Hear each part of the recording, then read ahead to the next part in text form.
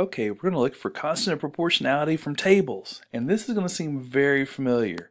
Now we've already looked at tables earlier, so we know how tables work. We know how to see if it's proportional, but did you know we already know what the constant of proportionality is? Now remember, the constant of proportionality is a unit rate.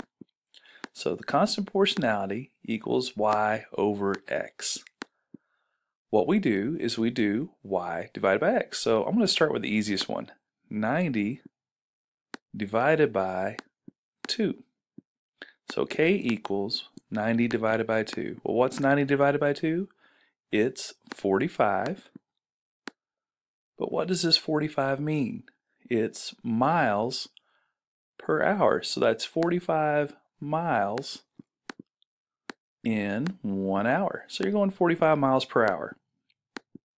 Now, if we were to do the other ones, we could select any of these and divide them, we'd still get the same thing.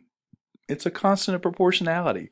So all of these will come out 45 miles per hour. If we wanted to write an equation, we'd write y equals 45x.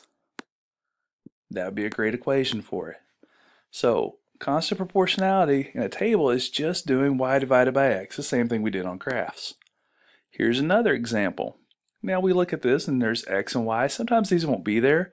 You can write theirs on there yourself. So y divided by x, so we got k equals y divided by x. And we're going to do, in this case, let's pick this one right here. I think it's a pretty easy one, or maybe even this one over here. So if we did the first one, it would be 48 divided by 4. So k equals 48 divided by 4.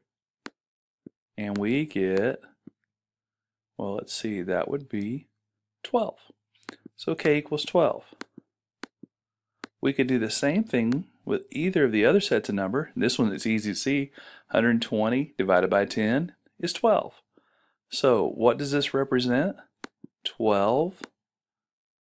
And this is going to be miles, because y was miles, per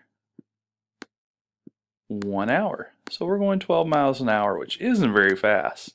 So that's the constant of proportionality, 12, and what it means is 12 miles per hour.